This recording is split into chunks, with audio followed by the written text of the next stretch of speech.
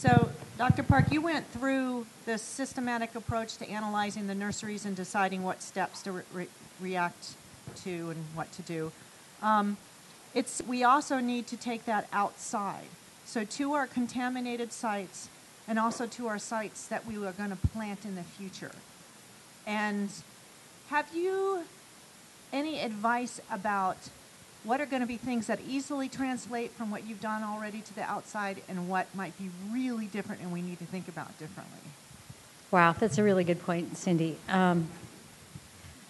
I don't know enough about what happens to those plants after they leave the nursery to probably answer that question. There are people in this room that could do a better job of answering that than I could. There are a few things that I can immediately think of. That is, you never bring back containers that have been to the field back into your nursery once they've been contaminated. Same tools, footwear, all of that. And, of course, going out, collecting seeds at the very, very beginning part of that whole chain, you'd want to use the same care not to either introduce contaminants to those areas where you're collecting the seeds or bring them back to your nursery. If you don't know, if let's say you're in a remorham-infested area, you want to be collecting seeds and bringing them back to your nursery. But,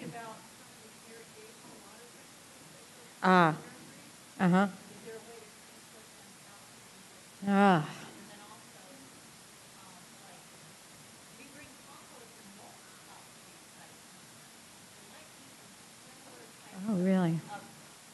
Wow. That's really interesting. And so, and someone mentioned the rice material. I thought, wow, I didn't even know that was done. And I didn't know that plants were irrigated after. I'm from Oregon. So. But I think that you're bringing up some really good points, and I need to learn more about that. But I think it's a really good point. Okay. Yes.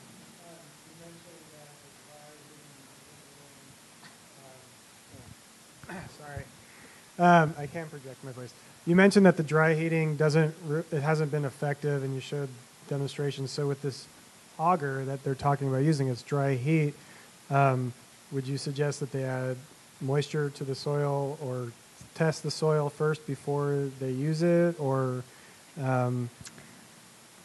So I really don't know what would happen. At a certain point, that heat is so great that it's going to kill it. I mean, so I. Talking about only doing that when the soil is less moist. Oh, did you? Did everyone hear that? I was out there talking to the guys about the auger thing, and they say that really they would take that instrument, that piece of equipment out there when it's near field capacity, so that steam is actually being formed. And a lot of the sites where we'd be using this, which are the shadier riparian sites, are going to have a higher natural soil moisture because they're on creek banks typically. So I think that we're already assuming that we're going to have higher levels of moisture. And then again, in other areas where it might be drier and hotter chaparral, then yeah, we would definitely make sure the soil is moist enough to be able to conduct the heat at a high enough temperature.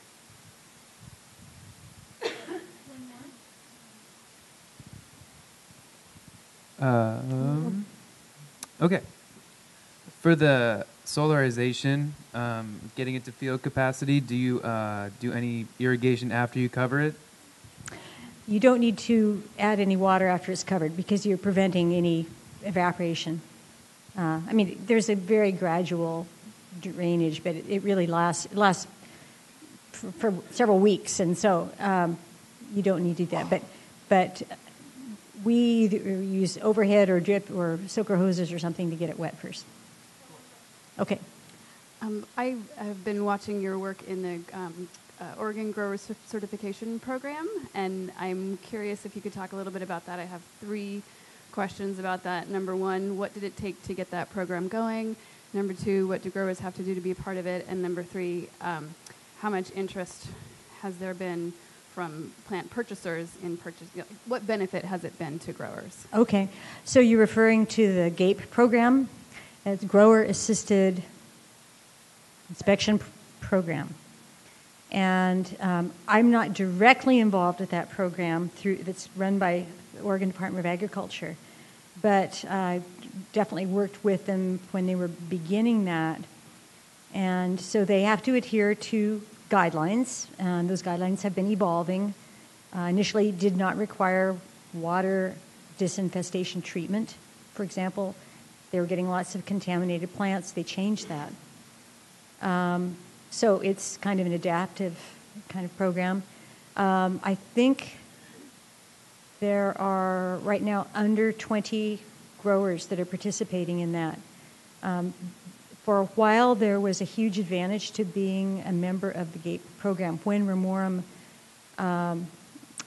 was perceived to be a very huge issue, APHIS is no longer requiring the level of inspections that they used to. They're allowing distribution of plants interstate, and they're really only worried about the plants that are leaving the state. So I don't think that out-of-state buyers in particular are really tuned into the hazards of remorum, and therefore that certificate program is not as valuable as it once was.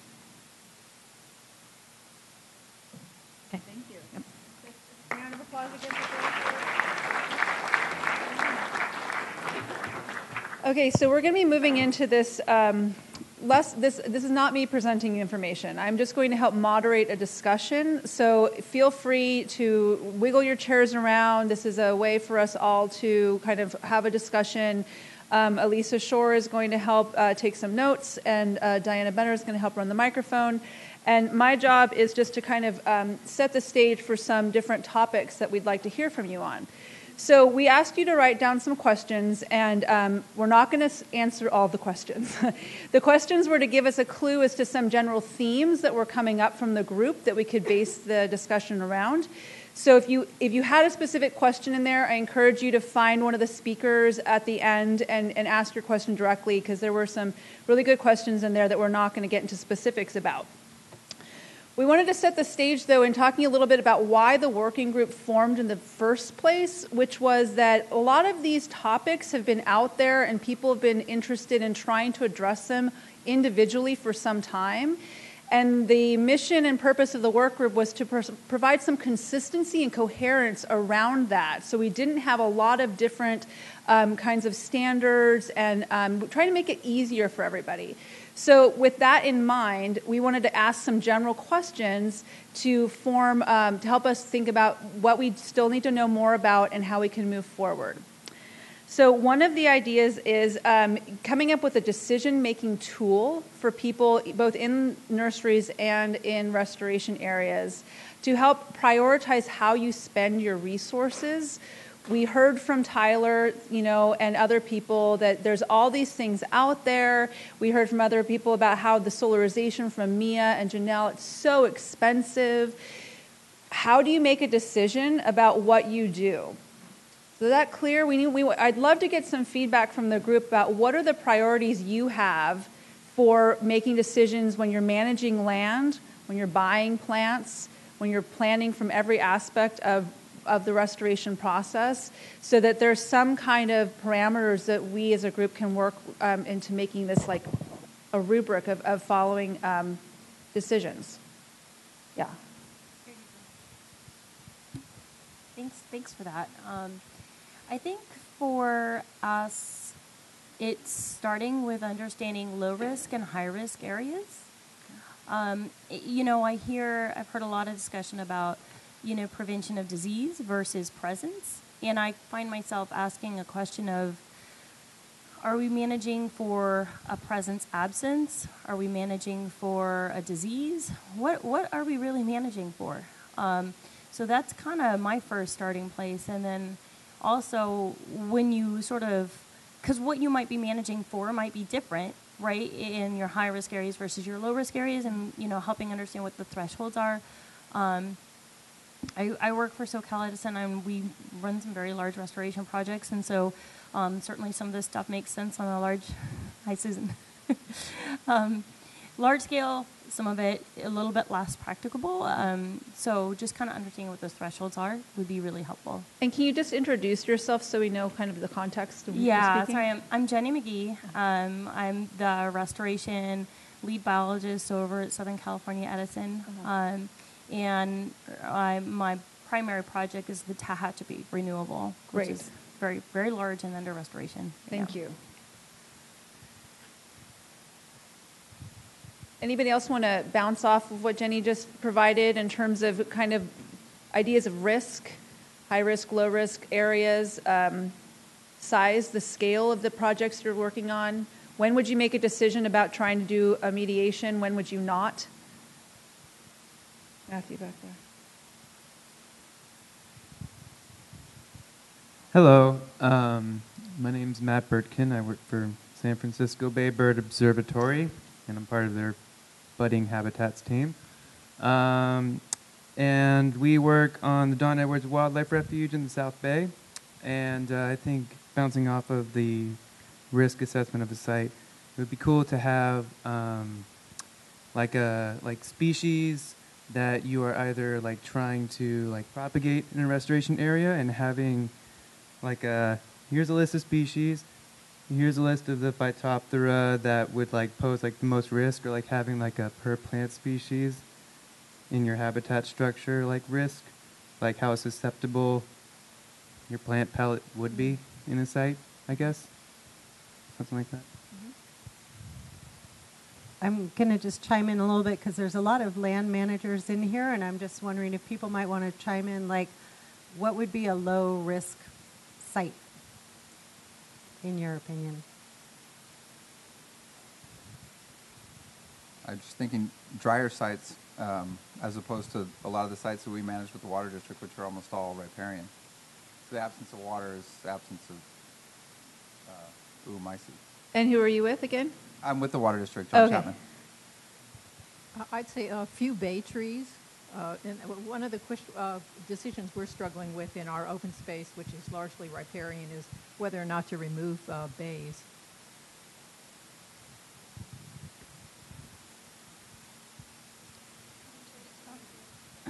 So Michelle Hammond, East Bay Regional Park District. I think one of the biggest things we're fighting right now is in Chaparral, in a really dry site. We're pretty sure we might have a Phytophthora infection. So I don't know that dry sites are, and in fact, I think we saw on Ted's slide, dry sites aren't necessarily going to be low risk. So, but right now we've actually contracted with Ted to help us figure that out. So I'll know more, hopefully in less than a year.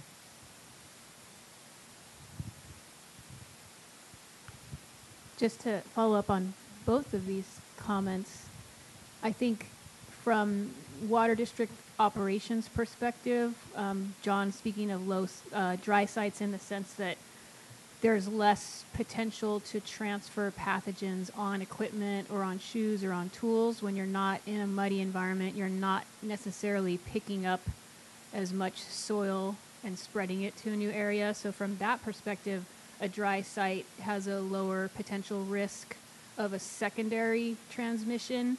But, and the comment right after that, you know, in chaparral systems, we definitely on our projects do see a high risk of a Phytophthora infection when we install nursery container stock. So I think making a distinction between primary and secondary sources of contamination gets at both these comments in how things are spread and then what the level of risk is. Coming from it, my name's Mark Fogel. I'm a consultant with the SFPUC, working on one of their large restoration projects in the Sonoma Valley. Just thinking about risk from the other end, the degree of mature vegetation at the site should be considered, because you're putting that somewhat at risk. And If you do have mature vegetation on site, you do also have probably a greater potential of using natural recruitment to take part in the restoration process. So I just thought I'd add that in.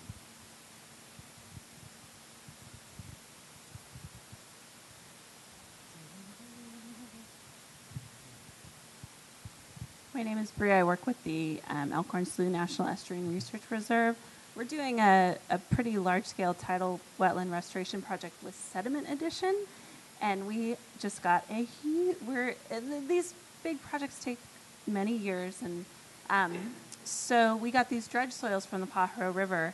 They haven't been tested, and we're growing thousands and thousands of plants to put into this, and so this like the decision making when something is in process, these multi-year large-scale restoration projects that you've got to answer to regulators, and the prioritization. I'm trying to convince my team, to test the soils. I don't know where to go with it. I mean, so we need this because I still feel like with not everybody's at the table, I guess. And so what is your decision-making process? I guess it's more of a comment thing.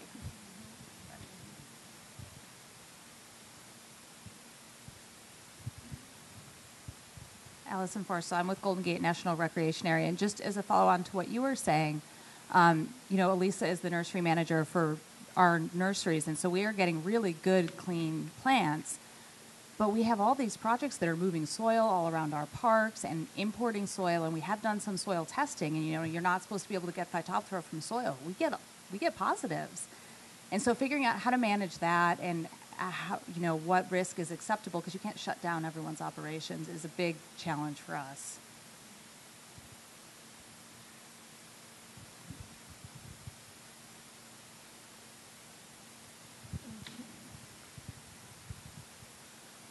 So I think anything where we're importing anything is considered high risk. Importing soil, mulch, straw, all that stuff I mentioned before. And then as far as like the low risk sites, what I would consider low risk would be we have a remote grassland, there's no public access, nobody's really back there, it's far. We're doing only weed control and seed addition. And I think in those kind of sites, the chances of us introducing something is pretty low. Actually, that's what I was going to say too, actually. So that is a great comment for decision-making was like, are you going to do container planting or seeding, like hydro seeding or terrace seeding as your main propagation at a restoration site?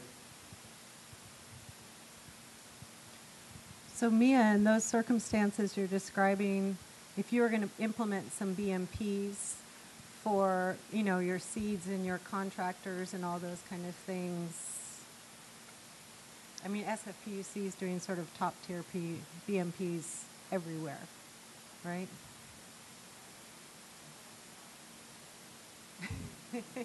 Trying.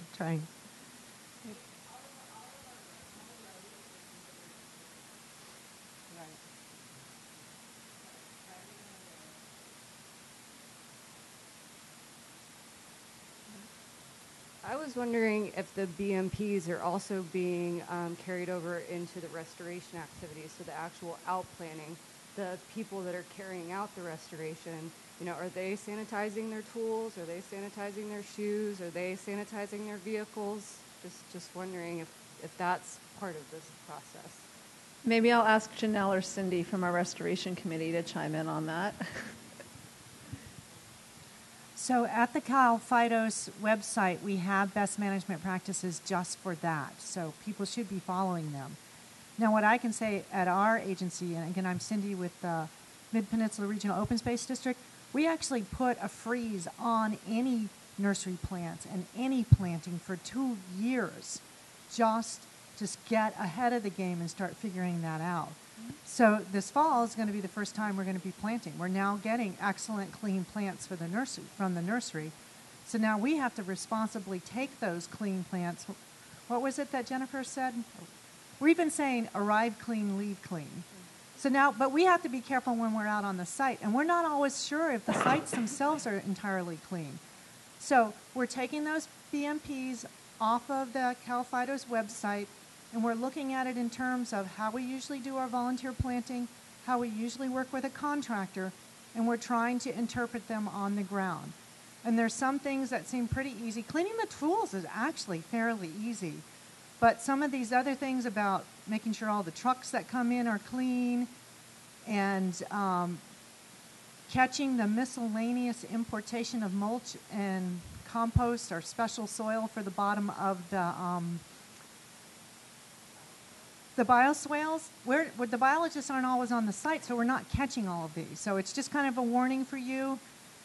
I think it's a big learning curve, and just keep on going back to those BMPs and educating within your organization, because more people than just you are making those decisions and arrive clean and leave clean.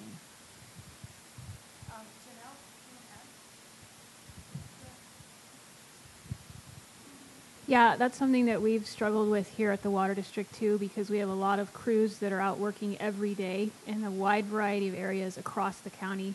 And sometimes they're responding very quickly to new areas, and it's tough. And we try education, we try looking. Every job site is different, and there might be different ways of achieving the ultimate goal, which is to hopefully not spread a lot of contaminated soil around. So some projects we've been able to dedicate equipment to a job, so it's washed before it comes on site. And then if it stays on that job, it doesn't have to be washed continuously every day or every time they move 2 feet to the right or to the left. We've also worked with our contracting staff and our in-house staff directly, depending on the project. One of our dam projects down in South County, it was an extended work period of, I think it was like a 6-month job. And they had a construction trailer on site. And so what they decided worked best for them was to have their work boots dedicated to that job. So at the end of every work day, they would just leave their boots in the work trailer. And then when they came back to work the next day, they would change into those shoes, and then they would go out onto the site.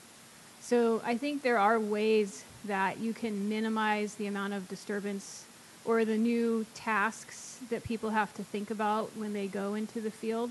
But also, even just having our biologists, when they're out doing surveys, to remember it is really just a 15 seconds to spray the bottom of your shoes and make sure they're clean.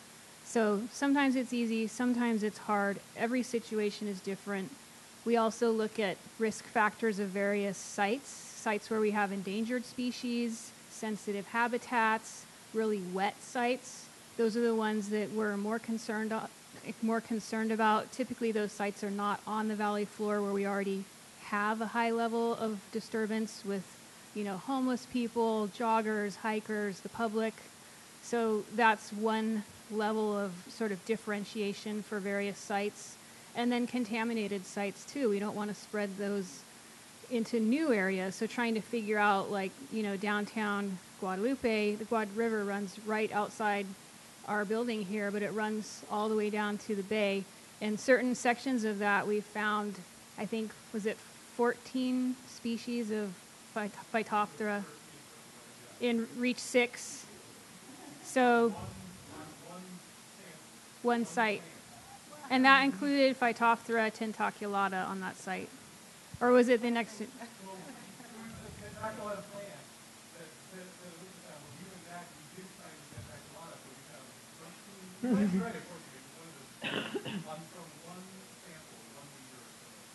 So what do we do in that kind of site? We had a repair project there. We worked with our maintenance crews. We said, here's the issue. We don't want to spread this into new areas if we can help it. How can we get this job done and still achieve this goal? And so they came up with a pretty cool idea. They said, all right, well, we got to go across the channel to get to the bank repair, but why don't we put down, I can't remember if it was a layer of Visclean or something across the channel so that when the trucks are coming back and forth, they're not actually moving on the soil and on the ground. They're moving on a barrier that contains the spread from one end of the site to the other. So I think you really have to work very closely with people who are in the field, hear their concerns, and then try and strategize, and every situation might be a different solution. To add to that, so Tim Buonacorsi with Recon Environmental, we do a lot of habitat restorations for a huge range of government agencies, state, federal, and solar transmission lines. And I bring that up because, so we have BMPs that our crew does, and they're almost never written into the specs and the scopes of the projects. And so a lot of people here work for agencies or land stewards or conservancies in different places. And so, but that doesn't mean everyone, like it was mentioned before, not everyone is privy to this stuff, and it needs to be written at a higher level and made known. It seems like noxious and invasive species have gotten to that level for the most part in planning. And so I feel like this needs to really get spread around so that all the contractors that work on these type of projects have a set of guidelines instead of their own. Oh, can I tag team off of that? So we are in a very similar situation as many of you are. We have 120,000 acres, 65 parks. Each of those do kind of their own thing. They all have their own planting thing. They've got, lots of interface plantings between the parking lot and the wildlands. We have just a million ways to introduce pathogens and weeds. And working on the BMP's issue is a difficult one because not only do we have to word it and structure it in a way that works for park staff, contractors, and then that needs to fit within some sort of cultural shift for all of us, so there has to be some sort of buy-in. So I just want to say, yes, we need to have the detailed BMPs, and then we also need to put it into a pictogram or something that's easy to follow, not a flow chart. I hate those. Perhaps part of the working group can have that as a communication of these ideas. And when I consider training park staff about these things, I always have to put it into the context of giving them something they can do about it, rather than saying, because I could say it till I'm blue in the face, you can't plant anything anymore until we figure out what's going on. But they're still going to do it because I can't control them. And nobody gave me the authority to anyway, darn it. So I've got to give them something they can do. What are those rather than best management practices, best management actions? We've already stated a few of those. Seed more, right? Contract grow with somebody who will follow those phytosanitary practices. Consider, I think I can't help but think that some of what we're experiencing is because we've lost that really diverse mosaic of landscape where we have grassland, chaparral, and woody species and oak bay woodlands. Now everything's going through the succession and becoming more woody, more chaparral, and now things can move more quickly through those. And so from my perspective, teaching park staff is to look at that heterogeneity of landscape. How can you promote that? Where do you have chaparral that's encroaching in your grassland? Promote that diversity of landscape. Where's the disturbance regime? How can you fulfill that in a way that doesn't spread pathogens or weeds? Anywho, I'd love to talk more about that later. Which park? East Bay Regional Park District, so 65 parks. On the same line, as far as getting people to buy in, like as far as some of the frustrations with our field staff with the water district that have come out of this, it's like there's so many inputs and other factors that are beyond our control, which is similar to what you were just saying. We have something called a storm drain system here, which are a bunch of little creeks that drain the neighborhood and empty into our real creeks. Pretty tough way to manage water molds if you have all this polluted water coming from Walgreens, or not Walgreens, but Walmart nursery plantings draining out of someone's yard and into the storm drain system. We also share our maintenance roads with a lot of different agencies, including PG&E and a variety of people, and so we can do everything right and one well-intentioned Walmart Christmas tree planting on our levee, and we're toast. So I'm starting to feel like this is therapy. Not alone. Oh God, I'm not alone. So yes, we have layers, right? We have projects that are occurring on lands that have been involved in various historical uses, whether it's grazing, whether it's conservation in some cases for recreation, whether it's parks. We've got these huge right-of-ways. Then we have a major construction project. And we do things like bring in dirt for safety. We have to do cut and fill. We have to build roads sometimes. And then, yes, I mean, we have been very clean, largely because of the non-native species, measures that have been put in place for washing tools, washing vehicles, both during construction and especially during restoration. But given the many, many layers of all these different areas, it's hard to wrap your mind around, okay, now we're going to stop and change everything, and it's going to make a difference because historically there's all these inputs that you have no other control over. And I think that's what we're struggling with. We did contract grow. We've grown from seed. We've done a lot of things, but separating, I think, what you have control over and what you don't have control over, trying to go back to the topic of decision making, I think that does play into risk because, again, we share right away with Caltrans, a lot of different folks, even other utilities. So.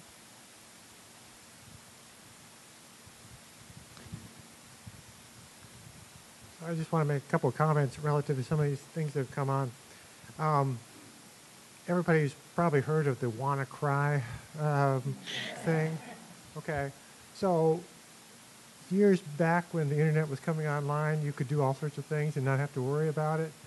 And as more and more people got into finding ways to hack the system and make money and do other sorts of things, we're no longer operating under the same systems we were earlier.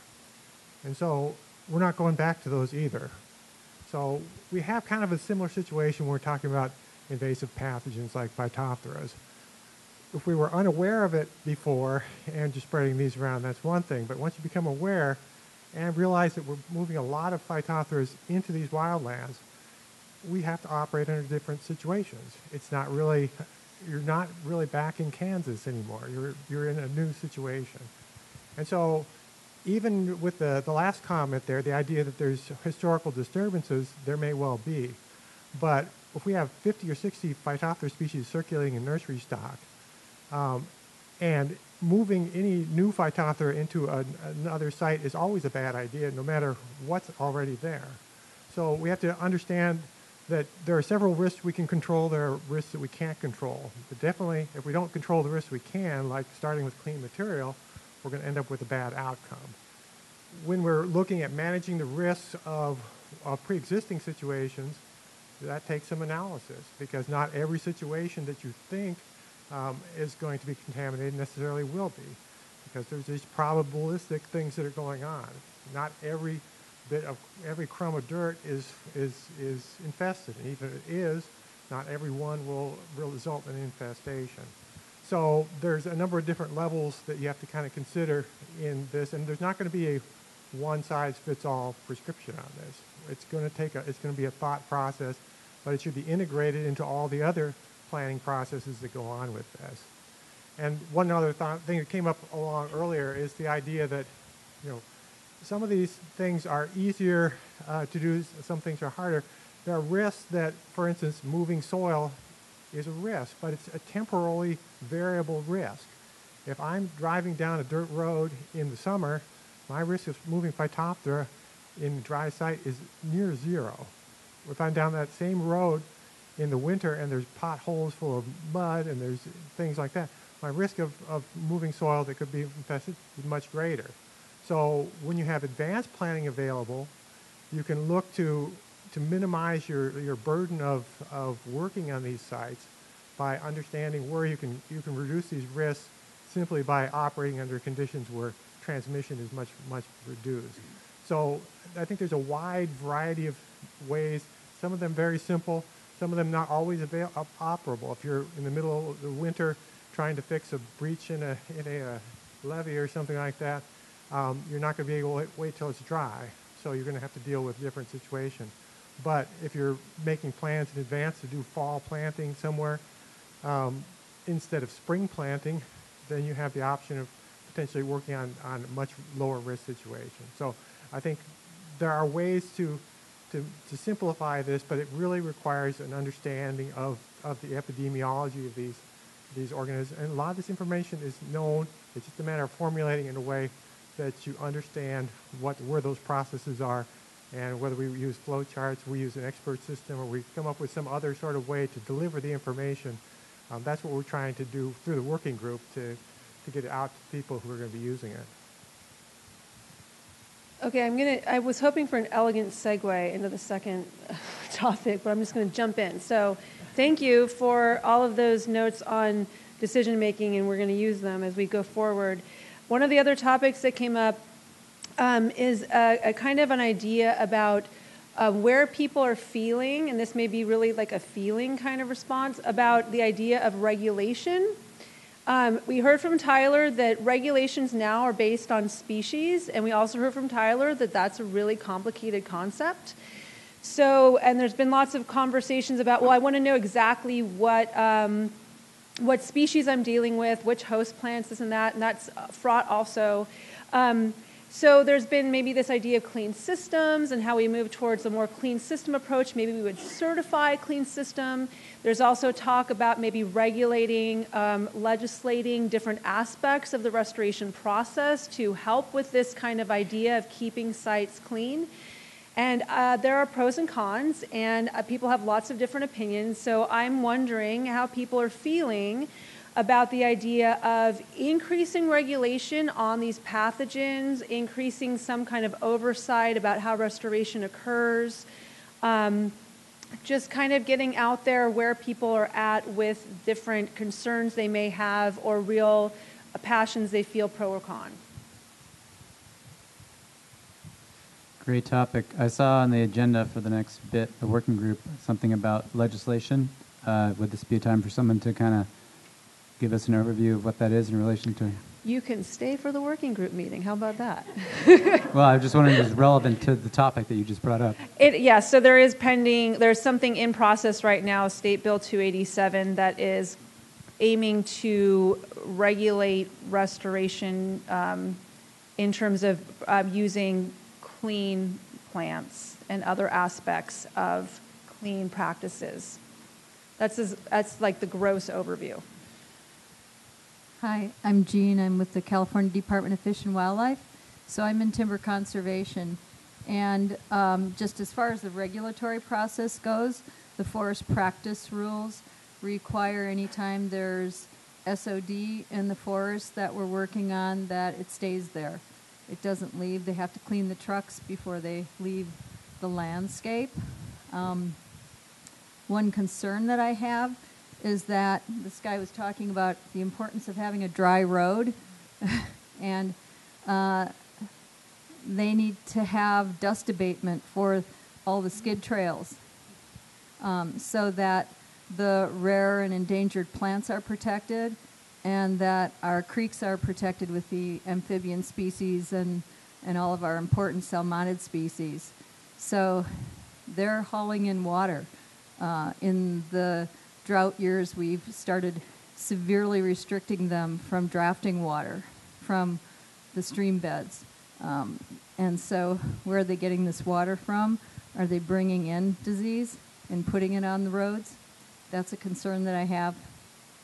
And another one, when they're done harvesting and there's open soil, at least now we're getting only native seed put in instead of invasive Italian rye.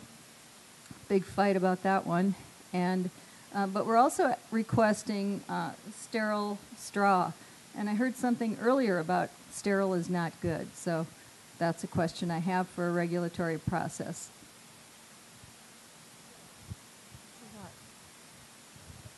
Hi, my name's Kevin Schwartz. I'm with the Army Corps of Engineers. Actually, uh, my question has nothing to do with Army Corps regulation, and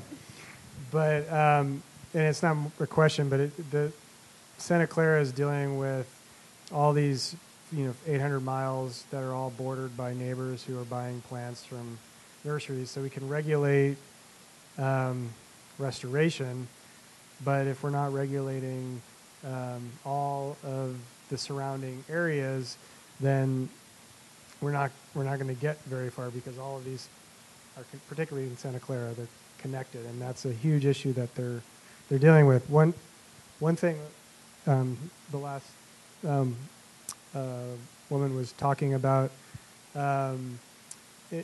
as far as Phytophthora and things that can be done, it's similar.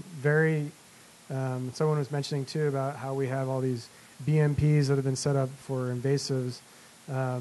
That something similar could be set up for in regulation for Phytophthora.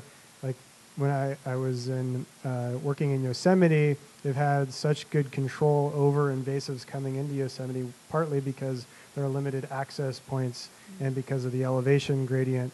But anytime there was a fire crews coming through, or if we had any kind of construction projects, every single vehicle had to be inspected. There was a process. If they weren't, they could be in violation. They could get fines.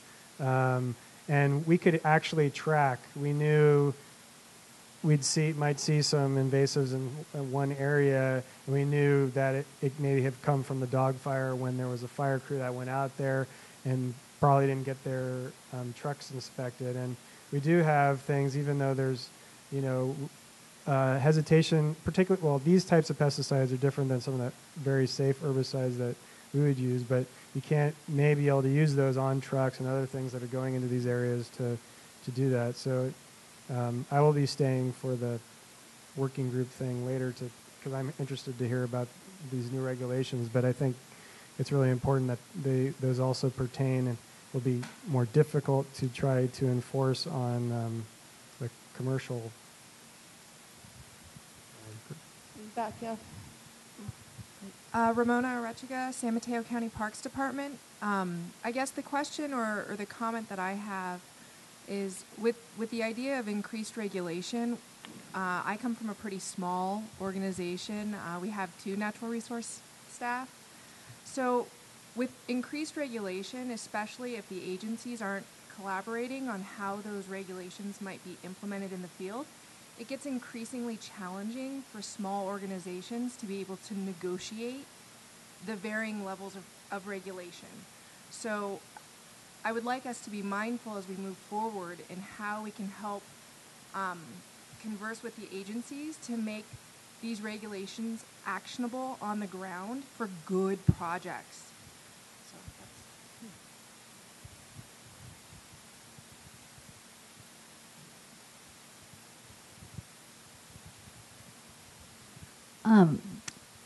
My name's Leah Jambastiani. I work for Point Blue Conservation Science, and I'm concerned about regulation not just for native plant nurseries that are designed for restoration, but also for other horticultural nurseries, because I know that there's a significant amount of crossover that happens when people are in search of plants, including in Sonoma County, government entities such as the different county agencies have gone to non-restoration based native plant nurseries in search of plant sources. And so while it's nice that we're moving forward to regulate and get best management practices in all of our restoration based nurseries, there are a lot of nurseries that do cross over in that realm.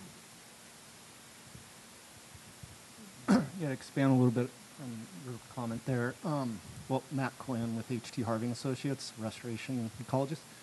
We are seeing, too, that this opens up the regulation question a bit. And when you're not talking about pure restoration, you're talking about mitigation. Mm-hmm. And you have success criteria to be met that the different agencies are stipulating.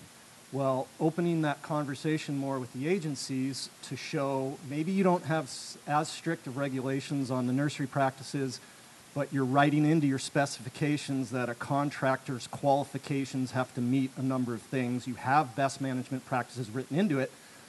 Some of the restoration techniques that are now being considered to control for Phytophthora expand the amount of time necessary to meet what are typically written into permit documents for success criteria. So the regulatory agencies coming to the table with an open mind toward, okay, well, maybe in 5 years we're not going to have 75% cover along this riparian corridor. However, we're doing all these upfront measures to ensure we're not a vector for bringing in not only Phytophthora, but other pathogens. So we back off on that, and through these ongoing management practices, you're showing the efforts being put in, and of course you're going to have some degree of performance criteria associated with it, but not as extreme as they are now. I think, I'll just chime in, that in our working group meeting too, I think we're going to talk about a white paper that we've drafted to talk with regulators specifically about that.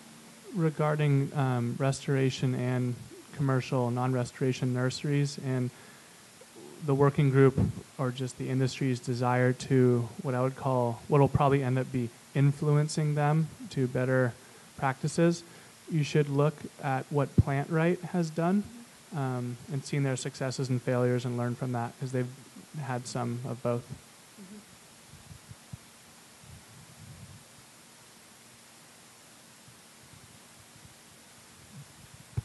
Hey, I think I would be very much in support of regulation in coordination directed to work with the nurseries, both ornamental and restoration or native plant. I think that's really, from what I'm hearing and what I've been learning, and I feel like I've had a crash course, but it sounds like that's really the source.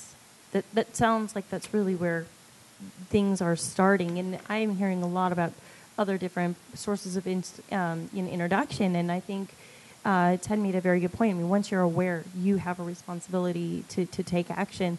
I find that BMPs during restoration are pretty palatable.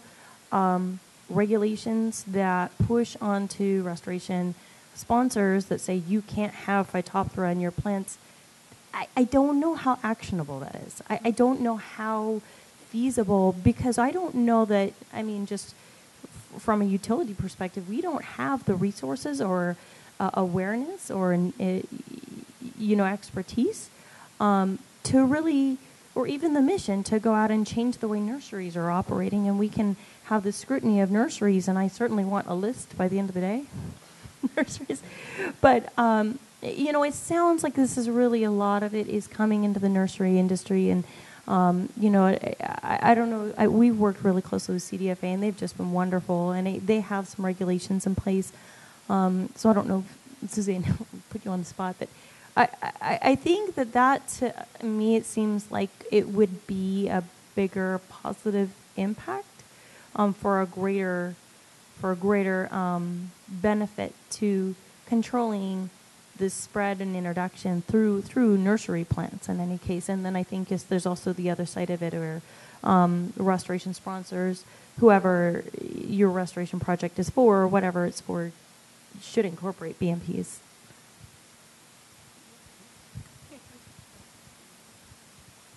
Hi, my name is Nikki Hansen, and I'm from Grassroots Ecology, native plant nursery. And hearing your comment just then made me realize that as a nursery person, I guess one of my big feelings about regulation is just it's a tricky thing. Like, I am completely for regulation of the nurseries, but it comes as like a two-edged sword, kind of, where if you raise the bar to a high extent for the nurseries, which is what we're all doing, you also have to really change the expectation on the plant buyer's side, and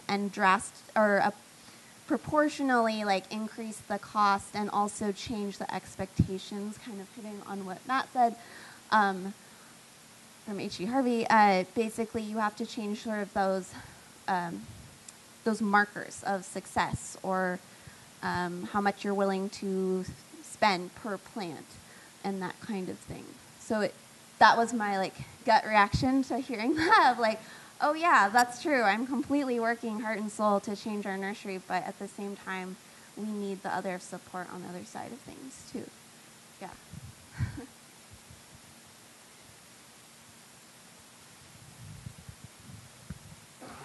I'll try to keep it brief, but as a regulator, we are working with Santa Clara and do realize that they're working really hard to try to find solutions. And so for things like temporal losses, we're not, and where they haven't met success criteria. And so we're understanding that.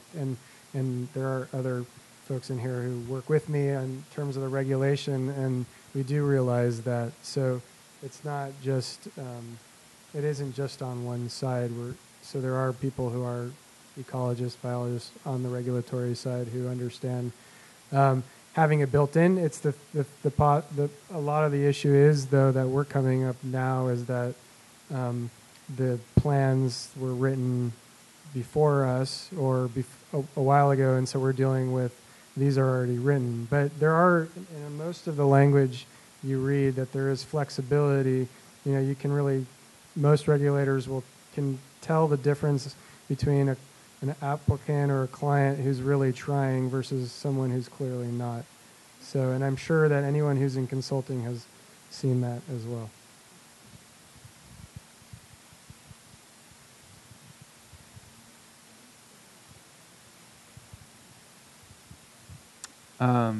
Another thought on regulation, or my feeling on it is, you put it out there, let's say it's just for nurseries in California. It doesn't matter who you're growing for or whatever. And then they do the BMPs or whatever is in the legislation. What's the follow-up on that? I feel like it's going to be difficult to get qualified, like, people to go out and check nurseries, I guess, or the follow-up, because from what Tyler was talking about and all the new findings and what's a real species, and it all seems very confusing. Yeah, well, in fact, I think right on that note, you know, what if part of the regulation was a bunch of county extension agents like myself who were experts? I think that's one of the scary things. Most of the time you think of regulation, it's just tasked to do more rules without anything to actually... But what if that regulation included money to have people like myself potentially come out to your sites or consult with you?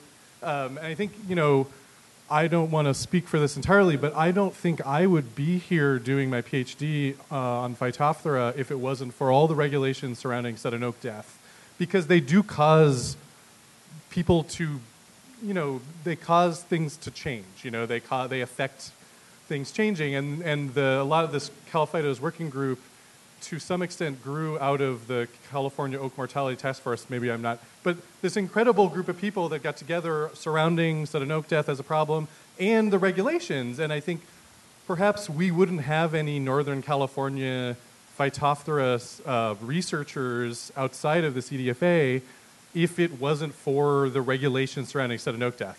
So that's, I mean, they're not always good, but that's maybe one benefit. Just really quick. I don't know if everyone knows this, but nurseries are inspected by local ag commissioners and things like that. And so if something was written into the law, they could just tag that on to their already existing activities. Okay, we're going to have one more question and then, or comment, and then I'm going to wrap it up. So let's let Allison say one last thing.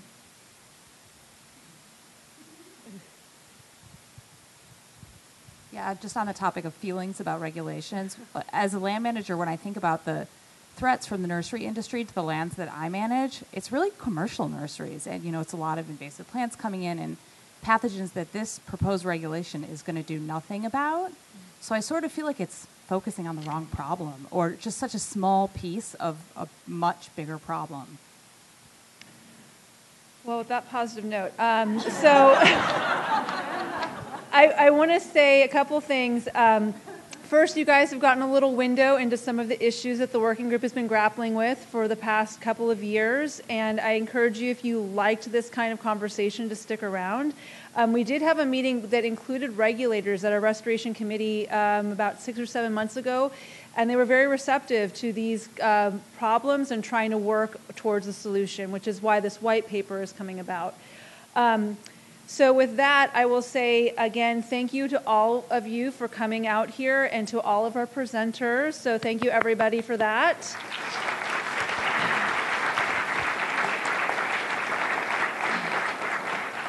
I will be sending an online evaluation link out to you, so make sure that if you didn't register through the online survey that I have your email address, just leave a note for me out on the registration desk so you can tell us what worked and what didn't, and we can make it better for the next time.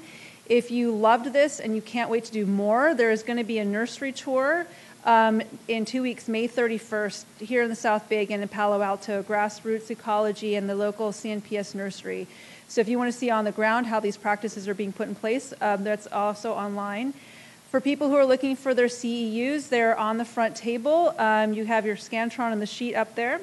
And there is a little bit of leftover food, so if you didn't quite get enough to eat for lunch, please grab a little bit of something. And with that, we're going to take a half an hour break. If you're sticking around for the work group, we'll start again at 2:30. Otherwise, thank you again.